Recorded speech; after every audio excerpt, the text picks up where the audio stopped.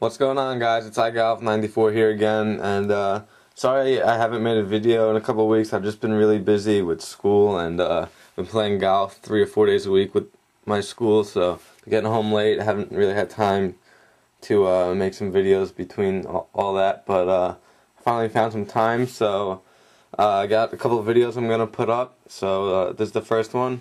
Big update going on. If you guys have been checking out my other videos, I told you about my driver.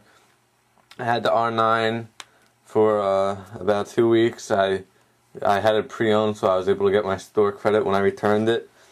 And like I said, I actually had this for 2 weeks, but I didn't have time to make a video, and I wanted to use it on the course before I reviewed it for you guys, so I knew what I was talking about. So now I'm gonna review and talk about my new driver. It is the TaylorMade Superfast Burner Superfast 2.0. This thing is probably the most ridiculously sexy, amazing driver I've hit. I mean, I don't know how to describe it. It's just amazing. Really good driver. So I'll take the head cover off for you. I mean, even the head cover is amazing. So hold on, just give me a second while I put my camera down.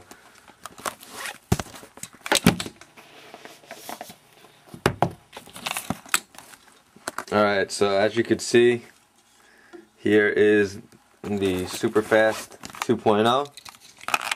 I got fitted for this, by the way, like I said in my other videos. Needed a 9.5 loft, and the shaft is, let me just turn it around, is Matrix Ozix Stiff, hold on, there we go, Stiff Flex. That's what I got fitted for, and so far it's been working out great. So let me just try to get better light. As you can see, it's got the white head, black face, and new Burner Superfast 2.0. So I'll just go through this club, I guess, top to bottom, and tell you some things I like about it, which is a lot of things. Tell you some things I don't like about it, which is almost nothing. But start from the top. The grip. This is probably the only thing I don't like about the club. In the store, the grip felt amazing. It was nice and tacky and stuff. But as you know, when I was swinging it on the course, right when I start my downswing in my hands, I would feel the club like slip a little. So this grip really, in my opinion, it's not too good. I've used it for 2 weeks and it's already like worn out. So definitely, I think over this weekend I'm going to Golf Galaxy, putting multi-compound on here and 2 multi-compound on my wedges because those grips are worn down, and I really like the multi-compounds. So that's probably the only thing I don't like about this club is the grip, but that could be changed. The club is still amazing. So the shaft, for those of you who don't know, on the Burner 2.0, the shaft is a little bit longer, which helps with your club head speed. It'll give you a couple miles more club head speed, which means more distance, which is the whole goal. So shaft is awesome. I love the shaft. Really light. It looks pretty cool, actually. Matrix Ozix, good shaft. So nothing wrong with the shaft. Now to the head, which is, you know, the talk of 2011 so far, I guess, is TaylorMade releasing all 2011 white products. A lot of people are against the white. I don't know, I've heard that they don't like it. It looks weird at a dress or whatever. I think it's awesome. I don't know if you guys can't really see it now. You can. When you go to line up the ball, you can see exactly where you're aiming. You can see the black face against the white head perfect. So, you know, they really did a good job.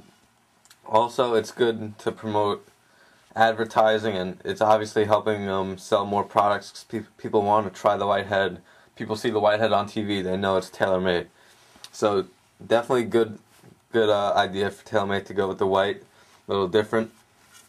I think it's awesome. A lot of people were afraid you couldn't really see the ball against the white head, which is completely false. I see it probably even better against the white head because the face is black, so it contrasts perfectly.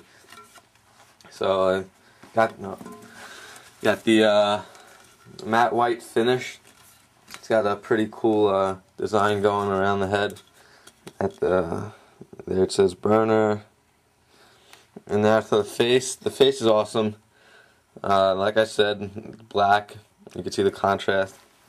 Ball comes off so when you hit this thing good, the ball comes off so hot.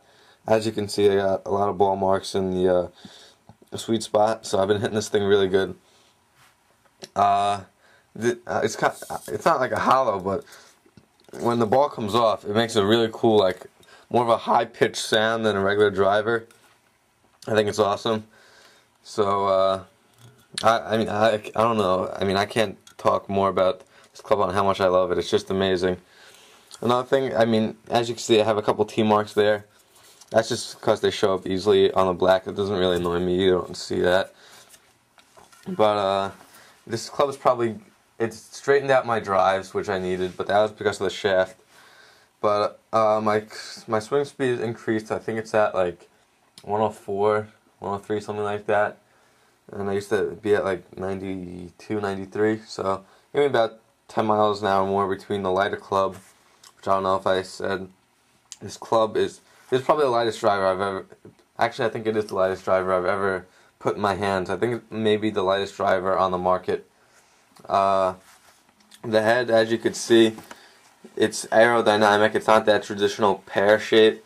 It's more of an aerodynamic shape, which also helps promote more club head speed, which is the main goal of the burner series. This club is meant to be lighter and faster to give you more distance. The R11 is meant to be more adjustable. You know, you could change the face angle, the loft angle, which honestly, yeah, I don't really need that. You know, if I want my ball to go straight, I'll fix my swing. I don't want to have to fix my club. And plus, this is $100 cheaper, so definitely a great club. As you could see, it's got, I don't know if you could see that. Let me find some light. Yeah, it's got that aerodynamic shape on the bottom also. So overall, just a great club. If anyone's looking to buy a driver and want, you know, it's not on really any big budget, I'd say this is definitely worth $300. Like I said, it's given me about 10 to 15 yards more. It's put me on, I'd say, about 50% more fairways, which is lowering my score a lot. So definitely worth the money in my opinion. I mean, I don't know what else I could really say. It's a great club. So that's really it for this review. I'm making some more videos after this, so I'm trying to keep you guys updated. That's really it. So comment, rate, subscribe, and thanks for checking out the video. Thanks, guys.